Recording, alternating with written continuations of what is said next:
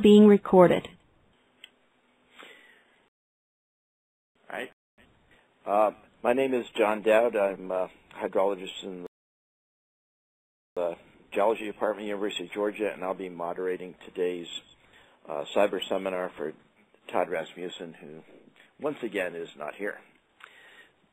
I'd like to call your attention to the spring Cyberseminar series, which is on your screen.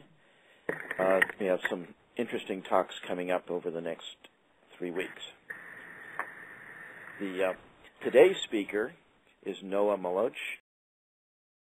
He's a research scientist at INSTAR, the Institute of Arctic and Alpine Research in Boulder, and an assistant professor of geography at the University of Colorado, with a specialty in surface water and snow hydrology, remote sensing, and ecohydrology. He received a PhD from the University of Arizona, and his research interests include processes controlling hydrologic fluxes in cold regions, with research projects that utilize ground-based systems, remote sensing, and modeling to obtain an understanding of these processes, in particular the distribution of snow and ice. Additional projects look at scaling hydrologic processes in these systems and the fluxes of water, carbon, and nitrogen in montane forests.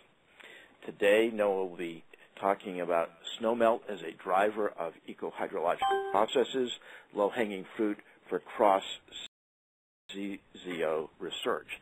And I ask everyone who, if you have a question during the talk, that you could type it in the box at the lower left-hand portion of your screen, or wait till the end, and we'll open it up for general questions which you could ask via the phone.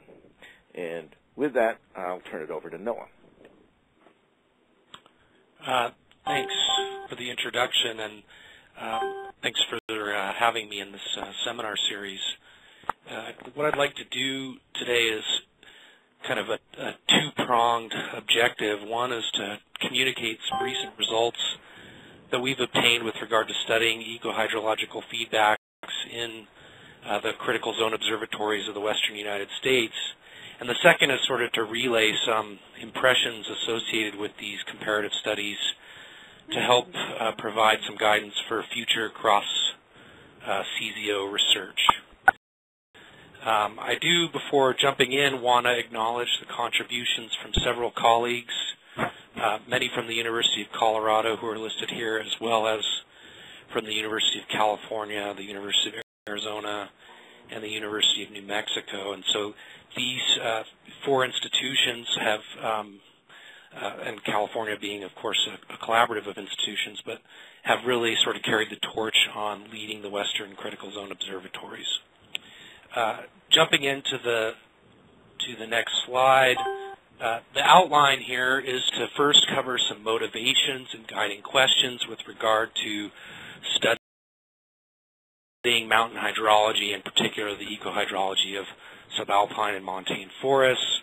I'll then step through and talk about some common infrastructure and instrumentation across the Western Critical Zone observatories and kind of put them into the context of the hydrologic regimes at which they represent.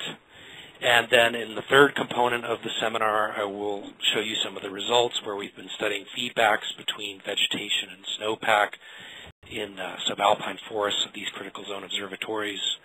And then I'll sort of finalize by discussing some results where we've been studying snowmelt relationships with stream flow, and I think you'll find some of the results to be a bit surprising in terms of some places being decoupled with regard to snowmelt and stream flow. So to sort of set the stage for the motivation, it's important that we recognize the importance of snowmelt runoff for society, not only for the western United States, where about 60 million people depend on snowmelt for their water supply, but when we look globally, about 1/6 of the global population, or 1 billion people, live in places that depend on snowmelt runoff for their water supply. And what this map represents is the ratio of snowfall to runoff globally for the terrestrial land surface. And the areas highlighted in red are those where greater than 50% of runoff is derived from snowmelt. It's important to note also here that most of the developed world is in this region, so 1/4 of the global gross domestic product is produced in these regions that rely on snowmelt for their water supply. When we think about potential perturbations to our understanding of snowmelt and our ability to predict snowmelt, there are several to consider. The first being related to climate change. So if we look at the western United States, and the figure on the left, which has gotten a huge amount of attention over the last 8 years, shows the 50-year trend in April 1st snow water equivalent, where the open red circles represent decreasing trends in that April 1st snow water equivalent from 15 to 60% based on the size of the circle. And the solid blue circles actually represent increasing trends in snow water equivalent over the same 50-year period. And so there's some variability that we see here, that much of that is unexplained, but the overall signal is toward a decrease in snow water equivalent associated with regional warming, is at least a leading hypothesis. Associated with that regional warming, we've observed earlier snowmelt over this 50-year period, as well as a shift from snowfall to rainfall. So the graphic on the right shows the percent change from snowfall to rainfall as a proportion of total annual precipitation. The yellow to red areas represent those where we've seen a more dramatic shift toward rainfall in terms of our precipitation type. And the blue areas represent those where we've actually seen a shift from toward more snowfall. So again, there's some spatial complexity in the picture here that requires further study, but that does continue to motivate us. So this climate perturbation, as I said before, is one of number of perturbations that require us to improve process-level knowledge of snowpack processes and the role of snow in the hydrologic cycle. Another perturbation that we can consider that requires increased process-level knowledge is associated with vegetation change, whether that vegetation change be associated with the recent mountain pine beetle epidemic across western North America, or sort of more gradual changes in forest encroachment, where we're seeing forests encroach into what were previously grasslands. So the image on the right, which is of the Flatirons just west of the campus of the University of Colorado, shows over this 100-year period a considerable encroachment of ponderosa pine into what were previously grasslands. So process-level knowledge related to snowmelt distribution and its interaction with vegetation is critical if we're to be able to predict the hydrologic response to whatever the vegetation change may be. Another perturbation that we have to consider that's been getting a lot of recent attention are the hydrologic impacts of dust deposition on mountain snow. Land use changes on the Colorado Plateau, as well as other portions of the world, have led to considerable alterations to aeolian processes and dust transport to mountain environments. This can have a strong radiative forcing on snowmelt in the alpine zone and potentially accelerate snowmelt rates considerably, resulting in snow disappearance on the order of a month earlier than otherwise would occur. So again, trying to understand what the hydrologic as well as ecological implications of these different perturbations. I mean, there are others that we can throw in the mix as well, but as a starter, what we need to have is a better process-level understanding, and I think that the Critical Zone Observatory Network plays a very important role providing measurements so that we can improve that process-level understanding. So perhaps as a sort of unifying science question, and I welcome people to sort of contradict or augment or edit this science question, that can unify many of these interests with regard to how perturbations affect the hydrology of mountainous systems, is how do changes in climate and land cover influence the partitioning of precipitation and snowmelt into the various pathways, these being evapotranspiration, groundwater recharge, change in storage, overland flow. Many of these remain unknown with regard to the response to these perturbations. Okay, so that sort of sets the stage for what I think are some of the motivating factors with regard to the kind of studies that I would like to do with the Critical Zone Observatory, and that I think much of the community is interested in, at least from the mountainside. And when it comes to thinking about then the instrumentation that exists in these Critical Zone Observatories and how those can be used, I think it's important for us to recognize that there are some considerable differences in the instrumentation that exists at these different Critical Zone Observatories. And at the same time, there are some similarities. And so I think what we as a community need to do is make the most out of the similarities that exist within in the Critical Zone Observatories and evaluate where each Critical Zone Observatory could be augmented to facilitate more cross-CZO research. And so looking at the Critical Zone Observatory network, the 6 networks, or 6 sites are shown here, and the 3 that I'm going to sort of focus on for you today, if I can get this little pointer to get going here, is the Southern Sierra Critical Zone Observatory, the Boulder Creek Critical Zone Observatory, and the Jemez River Basin Critical Zone Observatory, which is a partnered or sort of a 2-pronged CZO with the Santa Catalina Mountains, but I will only be discussing data from the Jemez River Basin Critical Zone Observatory. Now, I should mention that I'm only going to be discussing a subset of the data that's collected at these critical zone sites.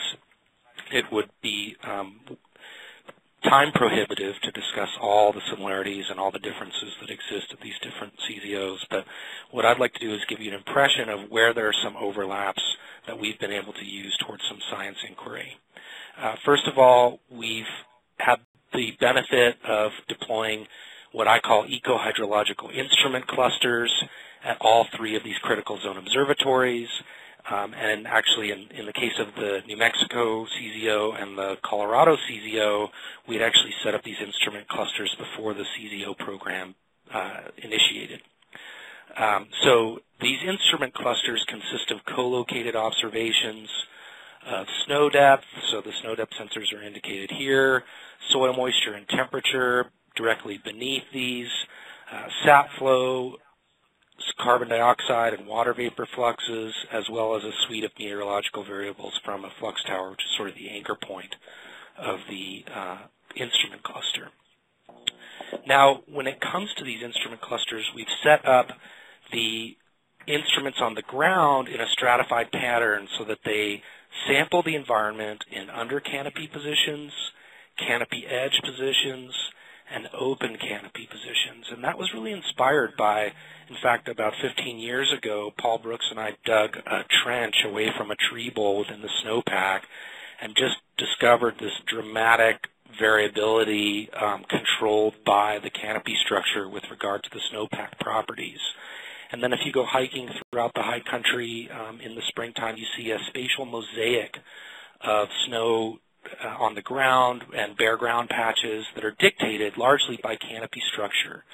So this stratified pattern was really set up based on a desire to quantify the dynamics associated with what are commonly known as tree wells, where you have lower snow accumulation under the canopy and deeper snow within the clearings. And it's important to kind of envision, and it's hard to do hand waving when you're on a Cyberseminar, but it's important for us to envision an environment in this graphic where perhaps trees are getting denser or less dense, and so the percentage of the area that's clearing or under canopy is changing through time. And how will the hydrology respond to those changes requires that we have kind of a first order understanding of the controls of the vegetation on not only the snowpack dynamics, but also the soil moisture and soil temperature response and the vegetation response via the sap flow, as well as sort of the footprint response as obtained from the flux tower. So speaking of these flux towers, that is a common theme amongst the 3 Western Critical Zone Observatories. There's one flux tower at the Boulder Creek Critical Zone Observatory, which is managed by the Mowat Ridge Long-Term Ecological Research Program. It used to be managed by Russ Monson and the Ameriflux program. And therefore, it has a fairly long record relative to the other critical zone observatories. In fact, has one of the longest records of subalpine forest fluxes in snow-dominated systems in the world. There is one flux tower at the Southern Sierra Critical Zone Observatory, but three others sort of straddle the Southern Sierra CZO flux tower to lower elevations, and one at higher elevation above the one that's actually within the CZO. And depending on which tower you look at, you got about a 3-year record from this particular flux tower. And then at the Jemez River Basin Critical Zone Observatory, there are 3 flux towers, 2 of which I'm most familiar with. One is in a ponderosa pine stand and one in a mixed conifer forest. And these have anywhere on the order of a 3 to 4 year record, depending on the tower that you seek to get data from. So that's sort of, at least for this talk, the common instrumentation that I'm going to talk about. I should have included a slide on stream flow. There are stream flow measurements that I will leverage in this talk as well. There are other common instrumentation amongst these critical zone observatories, such as piezometers and other things associated with monitoring water table heights. But I'm not going to touch on those further today, and I encourage you to follow up with the PIs of the different CZOs if you have interest in some of those other measurements. First, just to give you a general sense of the lay of the land with these different critical zone observatories, the Jemez River Basin Critical Zone Observatory is located in the Valles Caldera Environmental Observatory. There you can see 2 of the flux towers, the lower one on the bottom left. Get the pointer back here. Realizing I'm using my mouse and none of you guys can see that. That would be the lower elevation flux tower that's in the ponderosa pine forest. This would be the mixed conifer flux tower site that I'll be showing you some data from. There are also MET stations which have been distributed across the area, and some stream flow gauges.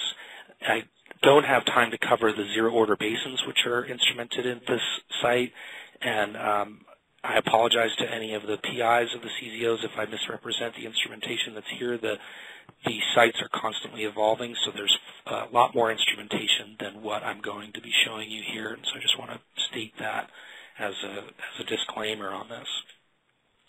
The Southern Sierra Critical Zone Observatory is a site that's located in the Kings River Experimental Forest.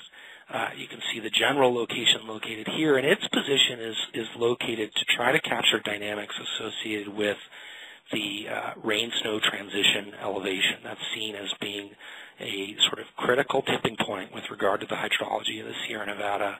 And so Roger Bales and his colleagues have designed this critical zone observatory to explore questions associated with tipping points in terms of precipitation type between rain and snowfall.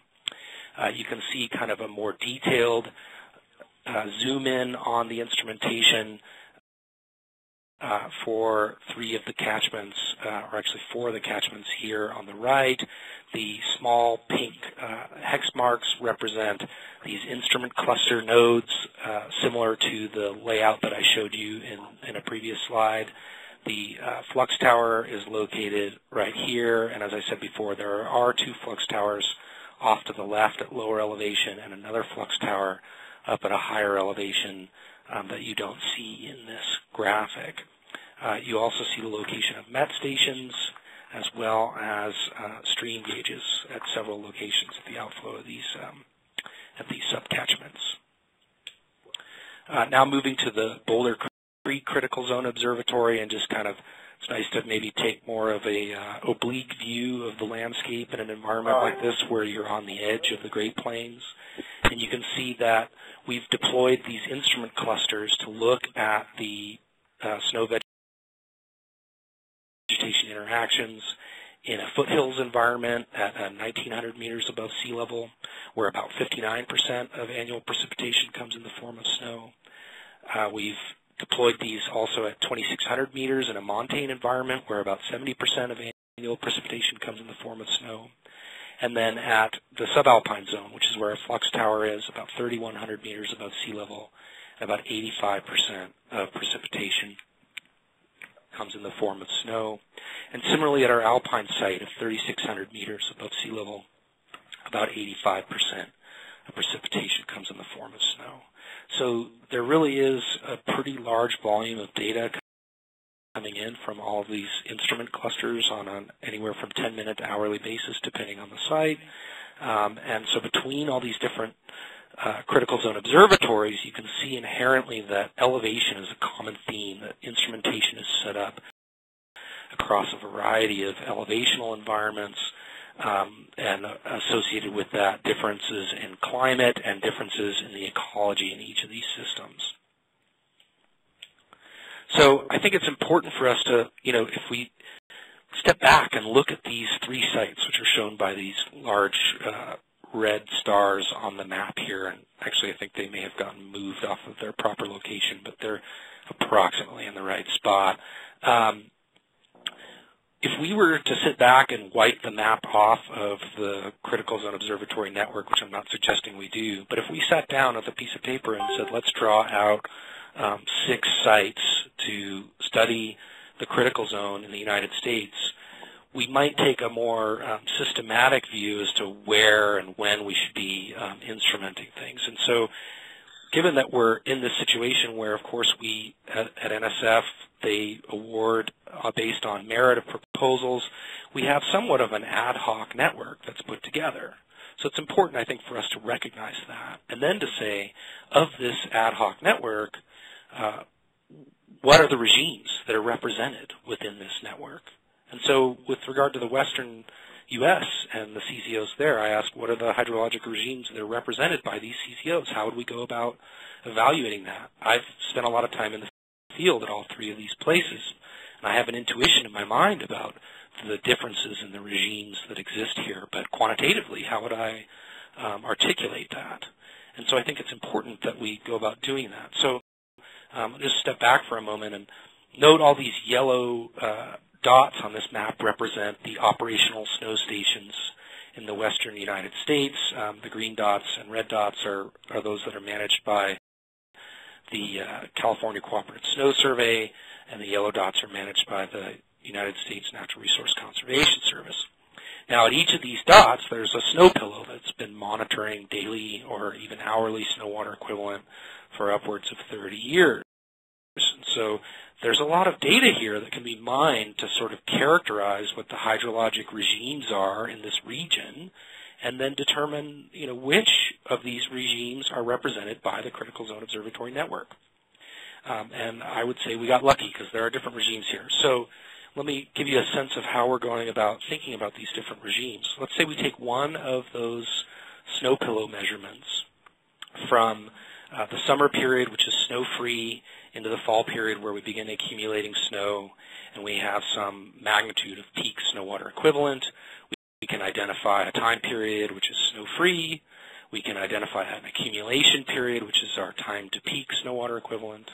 We can identify a time of melt, which is the time from the peak to when the snow disappears. And if we divide this peak snow water equivalent by the time of melt, we can identify an ablation slope, which kind of gives us a rough metric of the snow melt rate. And so when we think about this sort of the different metrics which are represented here, perhaps we could compare them across the region to identify consistencies at the regional scale that identify hydrologic regimes, at least from the standpoint of the snow hydrology. We could certainly do this with other hydrologic variables. So let's do that. So here, looking at the Southern Rockies, I'm plotting on the vertical scale the time to peak snow water equivalent, which is basically that accumulation period. And on the horizontal axis, we have the magnitude of that peak snow water equivalent. The black dots, which you can see best in this bottom graphic here, represent all the station years from all 800 plus stations across the western United States. And then in each plot, we see the different regions highlighted in blue. So the Southern Rockies are shown as the blue data points here, Sierra Nevada is here, and the Arizona-New Mexico region is shown here. And what you can see is these regions do kind of break into different regimes, where the Rockies are skewed toward longer duration of snow accumulation season. So we see most of the data points pushed toward the upper bound of the black dots. And the peak snow water equivalent is actually at an upper to moderate scale. So we're our data points are pushed off slightly to the right. If we look at the Sierra Nevada, we see a dramatic difference in terms of that length of the accumulation season, where basically none of the data points, with the exception of maybe a couple outliers, sort of fall in this upper bound with regard to the length of the accumulation season. That really is distinctive of the continental environment. But because of our proximity to moisture source, we do see the maritime influence of the snowpack and therefore relatively large range in terms of the magnitude of the peak snow water equivalent.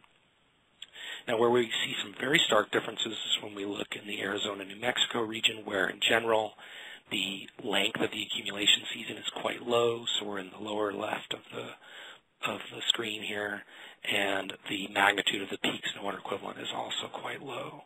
So we see some fairly general breakouts in terms of the hydrologic regimes that these different sites represent. That really is a viewpoint with regard to the accumulation season. We can do the same thing with regard to the ablation season.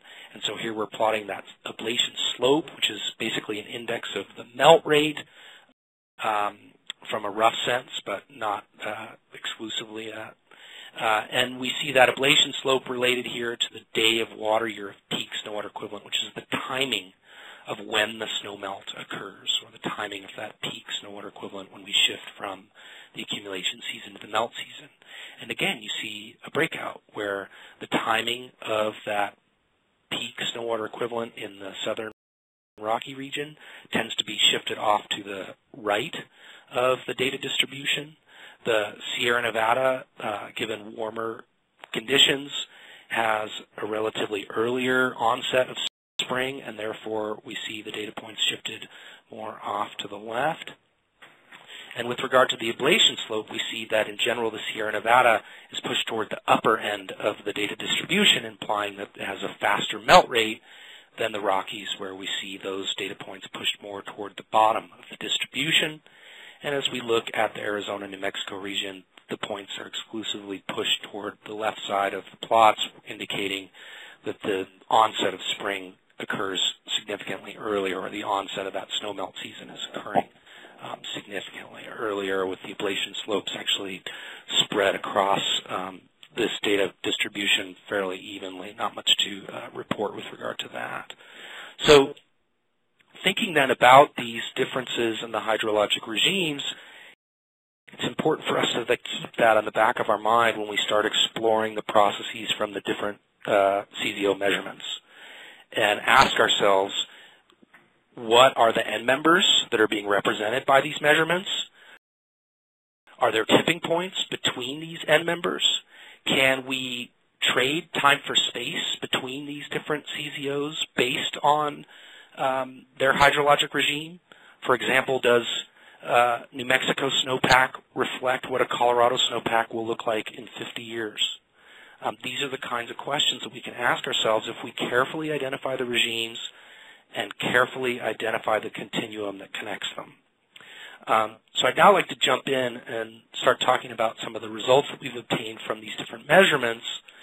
And here's the snow trench that Paul Brooks and I dug some 15 years ago that sort of tipped off this whole idea about setting up these ultrasonic depth sensors in under canopy, canopy edge, and open environments. Anyone that's spent any time skiing in the mountains is keenly aware of the processes associated with tree wells, so I don't claim that this is anything particularly novel in concept, but putting into practice I think has been really helpful. So in this image you can sort of see the snow depth decreasing from the left to the right, and if you look closely, depending on the fidelity of your monitor, you can actually see differences in the snow microstructure and differences in the thickness of the layers of the snowpack as you move away from the tree. In fact, you can see a horizon right here in the snowpack, and you can see this layer of new snow getting thicker and thicker as you move away from the tree bowl. And so the memory of this is all retained within the snowpack. So if you identified layer thicknesses throughout this profile, you would see them change in thickness as you move from the tree bowl out into the clearing. And this layering is really what controls the transformation of energy and mass within the snowpack and the fluxes of vapor through the snowpack. So given that, it's important that we really understand the details of it. So when we look at this general picture and the details of the snow microstructure, it's important to remember that the vegetation is exerting a control on the snowpack. As the snow melts, it's exerting a first-order control on the root zone moisture content, and therefore it's affecting water use by the plants. And that's what we sort of want to articulate in this section of the seminar, is this feedback cycle. So how does the vegetation influence the snow distribution? How does the timing and magnitude of snowmelt influence soil moisture, and how does the vegetation respond to that water availability from the snowmelt? So to start off, looking at the different critical zone observatories and some of the instrument cluster measurements that we've made, here we're looking at the magnitude of snow depth at peak accumulation on the vertical scale in under canopy environments shown in green, canopy edge environments shown in turquoise, and open environments shown in blue. And the top plot is for the Colorado CZO, the middle plot is for the Sierra Nevada CZO, and the bottom plot is for the New Mexico CZO. And what you see is a consistent message in Colorado and California. There's considerably more snow accumulation in the open environments than there is in the under canopy environments. You can see that at the California site at both low elevation and at high elevation. But where this really starts to get interesting is when you look at the New Mexico site. At the New Mexico site, you have a kind of a mixed bag where the differences are actually pretty subtle in terms of snow accumulation in the under canopy environment and the open. And so the differences in the accumulation of snow exhibit this control associated with vegetation differently depending on the climatic regime as well as the vegetation structure. And we haven't yet fully teased out which of those two controlling factors is most important, but it remains an open question for further study. So there are those differences in the accumulation of snow, but what about the disappearance timing of snow? And that's associated with the differences in the melt rate in the open and the under canopy environments. If you look at here, I think these got flipped over. The California site is actually shown at the top. I apologize, so the arrows are a bit askew. But at the California site, you see in general that the snow disappears later in the open environment than it does in the under canopy environment. And at the Colorado site, you also see the snow disappearing later in the open environment than you do in the under canopy environment. So perhaps for those of you who've spent any time hiking in the high country in May, you're familiar with this, that if you didn't bring your sorrel boots and you're hiking in your summer hiking boots, you might want to hike through on the south sides of trees where there's going to be less snow under the canopy than there will be out in the open, so you can avoid the snow by kind of being near the canopy. Here we're showing that indeed that snow does persist later in the open environments than it does in the under canopy environments. Now again, where this really gets interesting is when you contrast that with the New Mexico site. We actually see during several of the years we've studied, the snow persists later under the canopy than it does in the open environment. And one of the first things we might want to start to think about with these differences are the roots that are within the soil underneath the snowpack and how they're activating with regard to drawing water out of the system and how the vegetation is responding to the differences and the spatial mosaic at which water enters the system. I should mention that when we think about, when this snow disappears, that's really Mother Nature's drip irrigation system turning off. So this really does mark the beginning of the dry down period in these Mediterranean climates where the system is basically going to hang out and wait for monsoon rainfall, if we're talking about New Mexico or Colorado, to re-wet the soil, whereas in the Sierra there's very little summer rain. So in fact we may be dealing with the total water input for the system and entering dry down for the remainder of the year once the snow disappears. So upon this evolution of the snow accumulation to when the snow disappears, there's transformations in terms of the microstructure of the snowpack. Now to study that, we've been digging trenches from tree bowl to tree bowl, and I want to kind of show you some of these. In this graphic here, you can see a trench dug across. The image doesn't quite go far enough to the left. There's basically another tree bowl, maybe half a meter off the screen to the left. You can just see the edge of the canopy here. So we've been digging these trenches and characterizing snow microstructure from tree bowl to tree bowl using a number of different techniques, including near-infrared photography and contact spectroscopy. And the contact spectroscopy, which is illustrated here, uses a hyperspectral radiometer to measure the reflectance of light off of the snow from an artificial light source, which you can see the illuminated target right there. And by characterizing the absorption features associated with ice in the sample, we can determine the snow grain size. This allows us to map the distribution of grain size from tree bowl to tree bowl. And we collected samples within each of the squares of this construction fence so that we could then spline interpolate it and build this image of the grain size from tree bowl. So there'd be a tree bowl here on the left of this plot, and a tree bowl here on the right, and there's 360 centimeters across the clearing.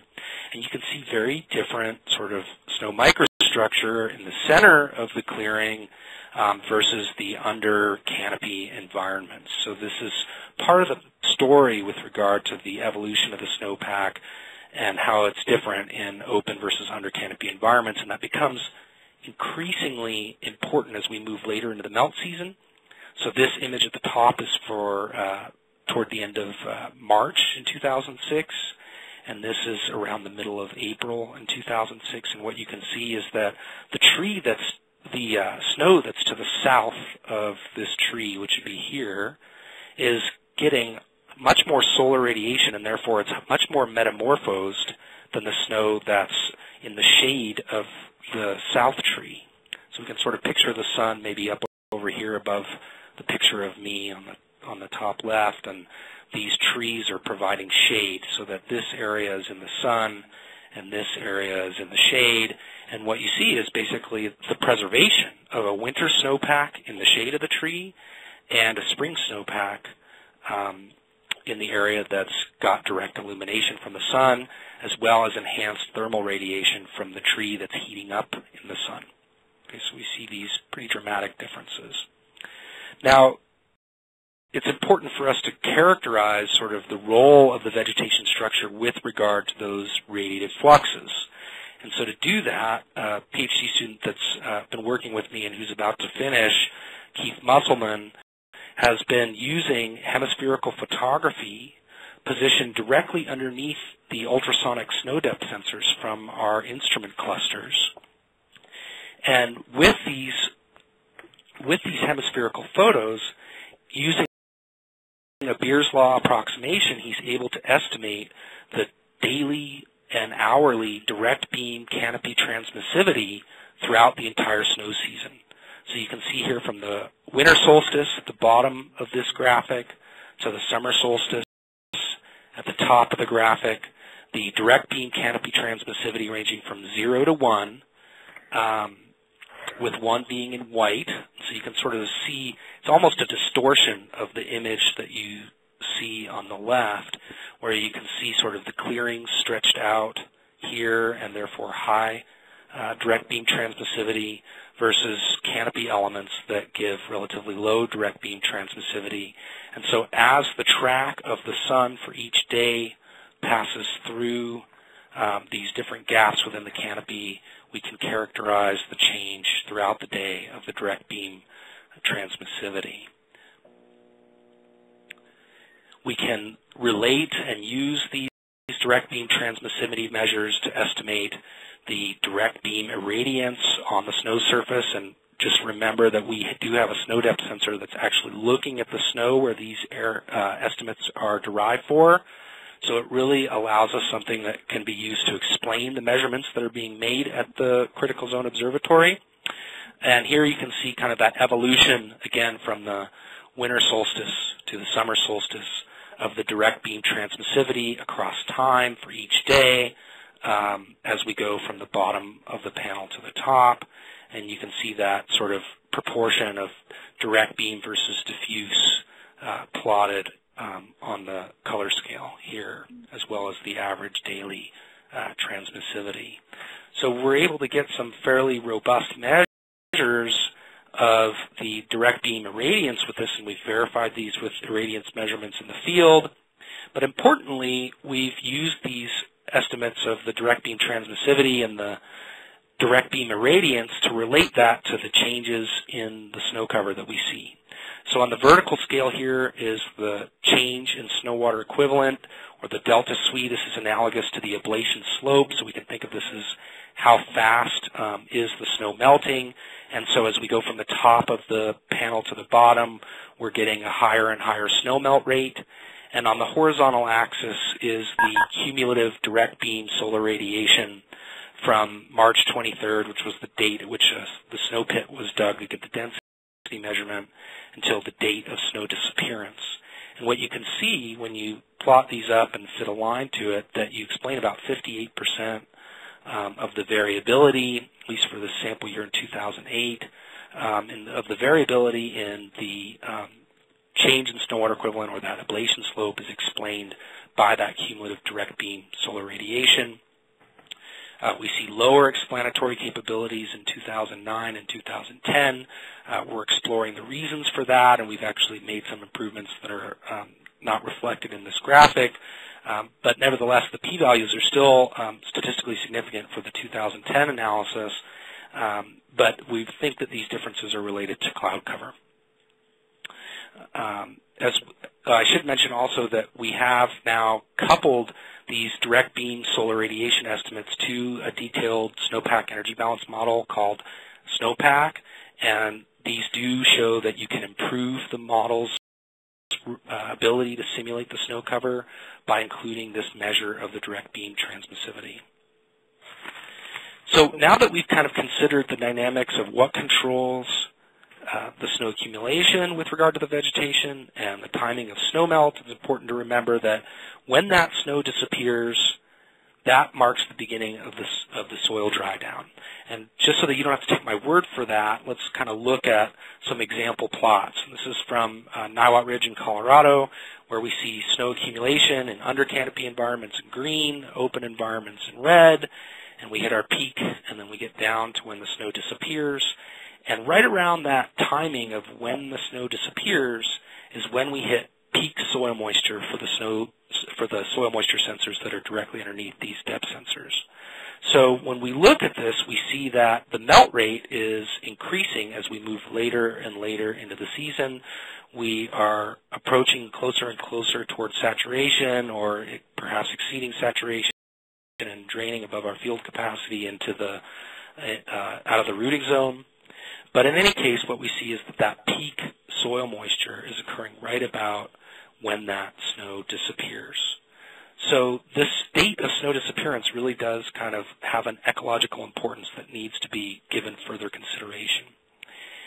When we do the same thing as those plots which I just showed you for all the different CZO sites in New Mexico, Colorado, and California, we see that the relationship between the day of year of snow disappearance on the horizontal scale and the day of year of maximum or peak soil moisture on the vertical scale, they fall pretty close to this one-to-one line, indicating that that time of snow disappearance, whether we're in any of these different hydrologic regimes, coincides strongly with the timing of maximum soil moisture. We can discuss if people have questions about the reasons for that and the implications of that.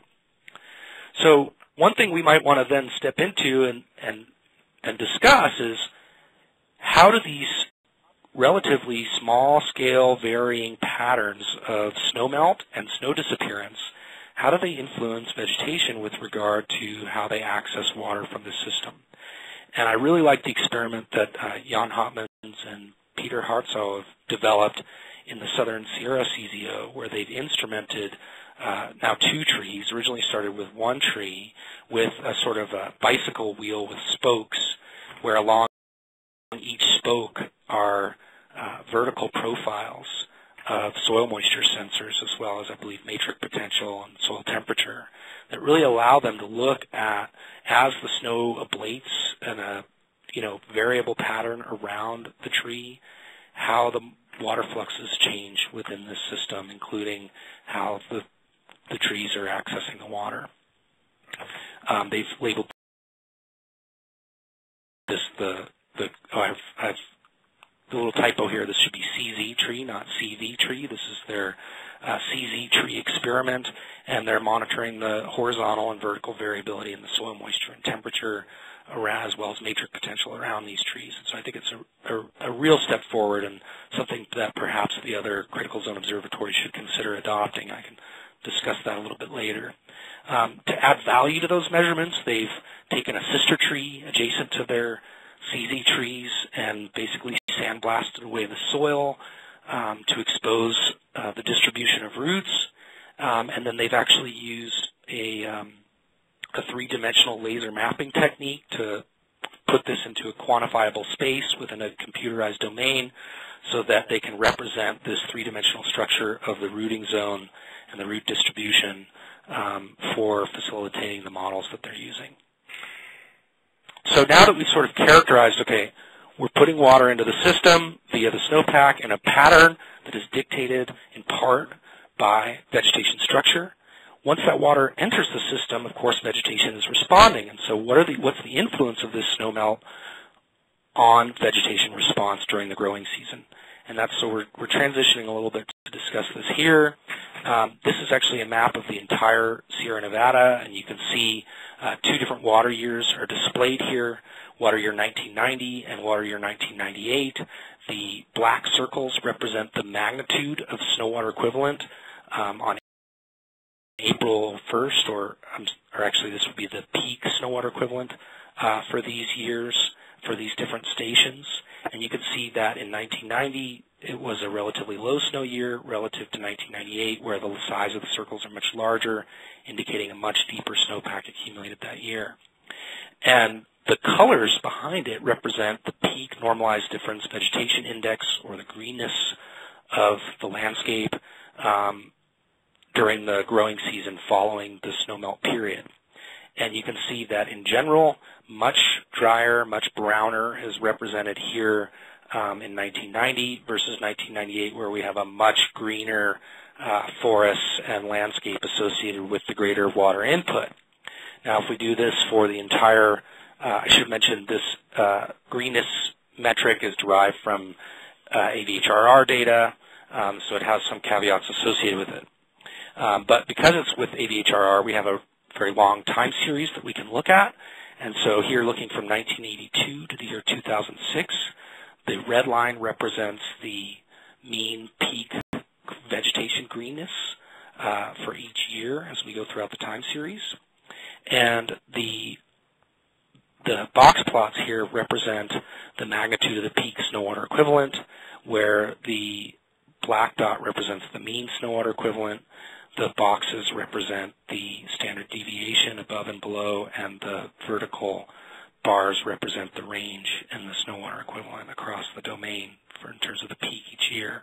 And what you can see is that as the snow water equivalent goes up and goes down, as it goes up and as it goes down, there's a response with regard to the peak normalized difference vegetation index, indicating that there is some memory in the system with regard to the snowmelt and the vegetation response during the growing season. So we can get a better statistical handle on this by sort of plotting that peak normalized difference vegetation index on the vertical scale here versus that peak snow water equivalent on the horizontal scale here. And when we do it for the entire data set, we get R-squared values on the order of 0.5. When we do this for specific elevation zones, which we've done here, so at 1725 meter elevation, 1975 meters elevation and 2975 meter elevation. 3 different elevation bands around the entire Sierra show relatively strong correlations between NDVI and snow water equivalent at the middle and lower elevation, but weaker correlations as we move to the higher elevation. And as we look at a plot of this across all elevation zones in terms of the R-squared that would be represented by each of these lines, we see that there's a relatively high R-squared in this sort of mid-elevation zone, and then the system becomes less dependent with regard to the greenness. It becomes less dependent on the amount of snow accumulation each year. And what we think is that this represents a shift or a threshold elevation where the system shifts from water limitation to energy limitation. Now, this regional scale analysis is something that really needs in situ measurements to support the findings. And so we've adopted some of the Southern Sierra Critical Zone Observatory data to support this regional analysis. And that's shown here, where we've got snow water equivalent on the vertical scale and date on the horizontal scale. And we see that the blue line, which represents the snow water equivalent, we've got 3 very different years with regard to snow water equivalent at this middle elevation site. And we see that the gross ecosystem exchange is increasing as we get more and more snowpack each year. And again, this is in that sort of water limitation zone as we found in the NDVI analysis from the previous slide. Now, when we look at our higher elevation flux tower, we see, again, from the 2 years of data that we have, peak snow water equivalent is quite a bit higher in 2011 than it was in 2010. But the gross ecosystem exchange actually shows a decrease. So again, it indicates this decoupling between the snow water equivalent and the greenness of the forest, supporting the argument that we're shifting from a water limited system here versus an energy limited system here. And related to that is the fact that you can see from the higher elevation station that gross ecosystem exchange really kind of falls off completely in the winter, indicating that there is a distinct growing season, whereas at the lower elevation or mid-elevation station, the GEE remains elevated all winter long, indicating that there really is no end to the growing season. I'm going to be running out of time, so I'm going to have to skip the third topic, which I was going to discuss for you today. And I'd like to sort of wrap up and give you a sense of some of my concluding thoughts on this. The results that I've given you sort of give you some examples of some of what I think are exciting things that we can do in the critical zone observatories with regard to ecohydrological feedbacks. But really, I think we should think of this as just an example of how can we generate other cross-CZO activities. I mean, I was just happened to be doing research in these 3 places before the CZO program began. So it was so I termed it low-hanging fruit because it was for me. But we want this to be a community resource. How do we get other groups to get involved? Many of these groups may be interested in doing cross-CZO research. It might actually be easier for them to get their foot in the door with cross-CZO research, as it may not sort of step on the toes of existing investigators within the CZOs. And so I think it's important for us to think about this as a network and as cross-CZO research and think about how can we expand the scope of cross-CZO research. I think one important way we need to think about this is that each of the hydrologic states represented in this instrument cluster and that might be measured by other CZOs has analogs with regard to satellite measurements. And so we might want to think about expanding the framework for the CZO to include satellite data and leverage partnerships with NASA. My final parting thoughts on this are that in general, the Western CZOs provide infrastructure to improve process-level understanding of the ecohydrological feedbacks across elevational gradients. But we need to step back and say, as a network, what are the hydrologic regimes that the network represents? I mean, I think that's a first-order thing to start with in terms of doing any cross-CZO research. In addition to that, addressing broader questions across CZOs is going to require common infrastructure. So in some cases, One CZO may have a really good way of measuring soil moisture, or the CZ tree is a great example of this. How can we adopt that in other critical zone observatories, given that there are different science objectives within the different CZOs? And then finally, when it comes to the integrated measurements, I really think we need to start thinking across spatial scales. That way we can explore tipping points with regard to the feedbacks which govern fluxes of water, energy, and carbon across the landscape. I have a number of funding sources that I need to acknowledge here, including the CZO program, NSF's Hydrologic Sciences program, and 2 programs at NASA, the Terrestrial Hydrology program, and the JPL Office of the Chief Scientist. With that, I can take questions. Thank you, Noah. That was a very interesting talk. And if anybody has any questions, they could either type them into the box at the bottom or just call out or raise your hand, and I'll acknowledge you, I guess. All right, well, I'll ask a question. You know, as somebody who works in an area that the long-term annual average snowfall is like 1 inch a year, what kind of problems do you have with your instrumentation in the the cold and the deep snow? It's a good question. There's so many different challenges that we face. It's hard to pinpoint one. Wind is places with blowing snow, I think, are the most challenging to work in. Places that have dramatic blowing snow, in particular our alpine site here in Colorado, even the most simplistic problems become very difficult to deal with because you can't really open up any electronics effectively. You can't really work without your gloves on.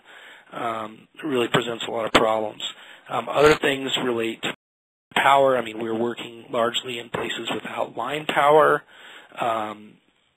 but I haven't really seen any cold-related issues with regard to our power supplies, other than the fact that batteries don't hold a charge as well in cold environments.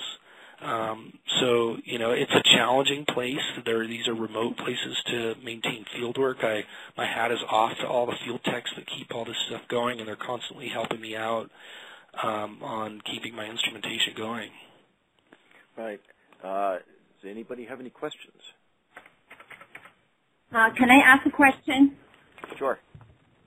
This is Yingfan Reinfelder from Rutgers University. I was wondering, with regard to your proposed transition between energy and water limited along the elevation, is it possible that at high elevation, the snow doesn't stay at high elevation, but laterally gets transported into lower elevation? So actually the high snow in the high elevation is a benefit of the lower elevation vegetation. Is that possible?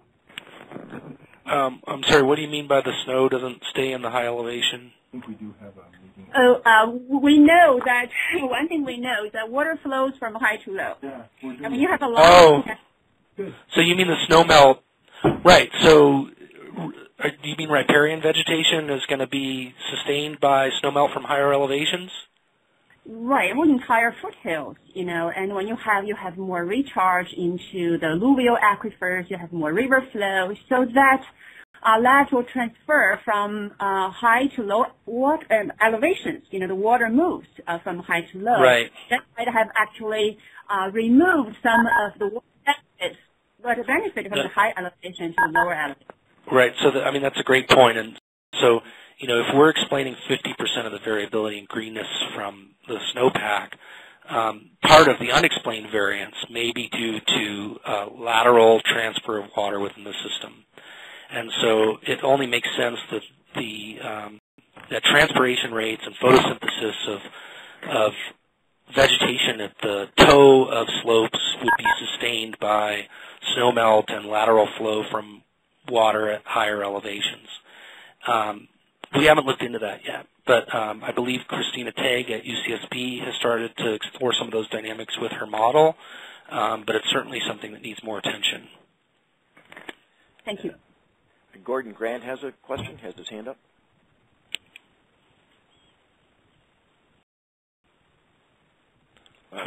Do I click on him, or do you click on him?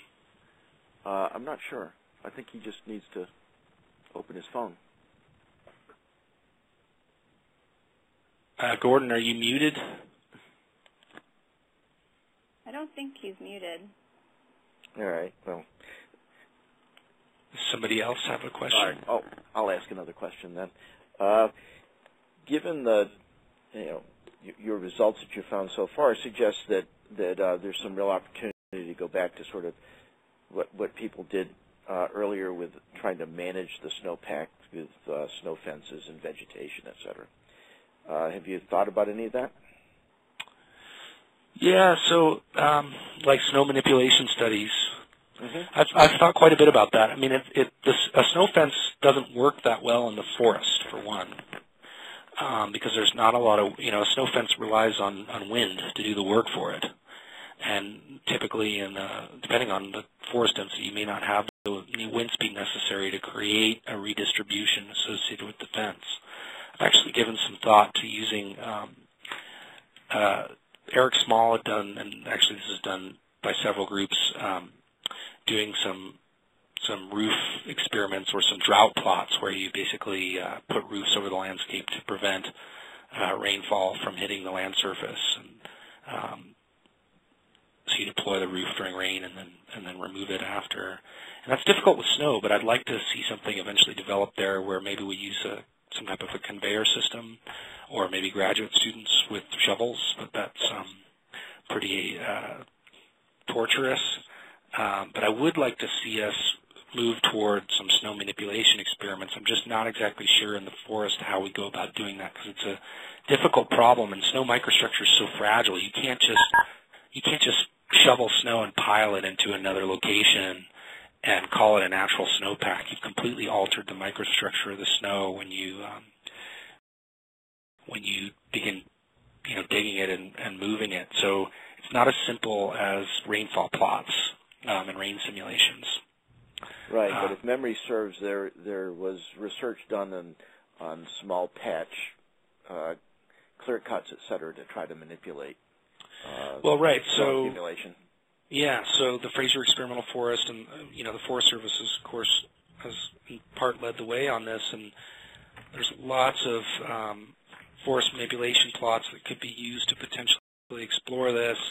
If you can identify some that have equivalent climatologies, that's critical, right? If they have differences in meteorology, it could be difficult to pinpoint the sources of the differences. But I believe the Southern CZO has some sites that might be good potentials for that. Right. Is there any other questions? Anybody has? Can you hear me now? Okay, Gordon, is that you? Okay, I'm sorry. I don't know that my phone got responded. Fabulous talk, no. Really, really interesting stuff. So my question is, how are you thinking about the scaling up problem? In other words, from the plot or trench measurement, you've got some wonderful views of how the microstructure is changing and so forth. How do you translate that through some thinking about architecture and topography? I mean, how do you go the next step to talk about melt dynamics at a landscape scale? So, yeah, that's a great question. So I think there's probably two directions that one could take with it.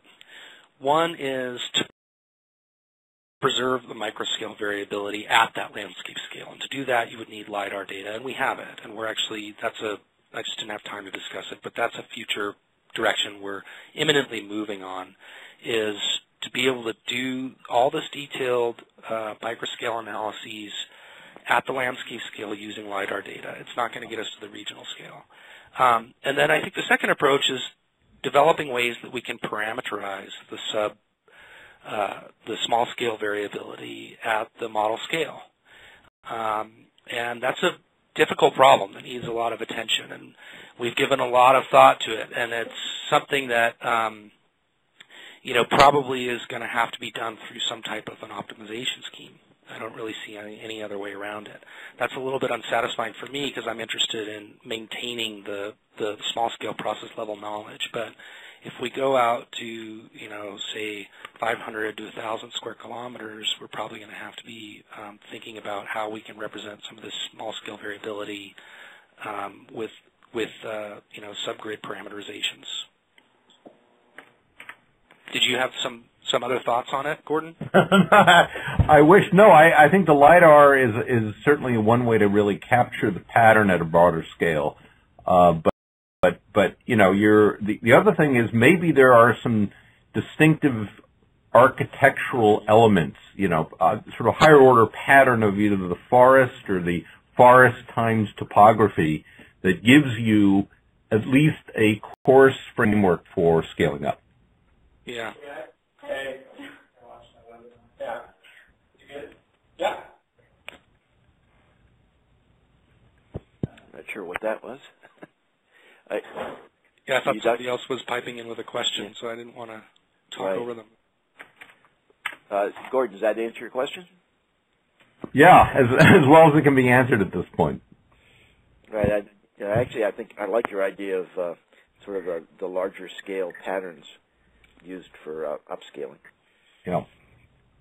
And I actually should have, now that I'm thinking about this a little bit more, there's a third approach, which is to start at the large scale and, you know, sort of take a top-down approach to the problem and just use the small-scale measurements to sort of evaluate subgrid parameterizations of the larger scale system.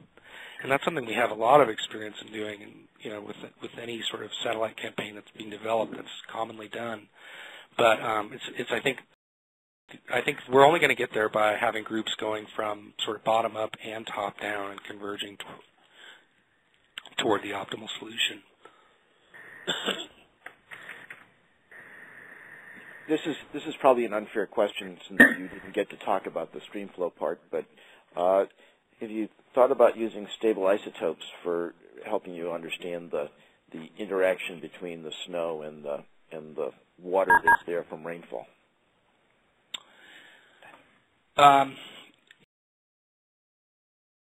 Yeah, so that would have been great if I could have gotten to the third section, because that's sort of the bread and butter of that. It's I was ill prepared, but you know, we have looked at, and I'll paraphrase the third section, which shows that there's pretty strong differences at these CZO sites between the timing of snowmelt and the timing of streamflow.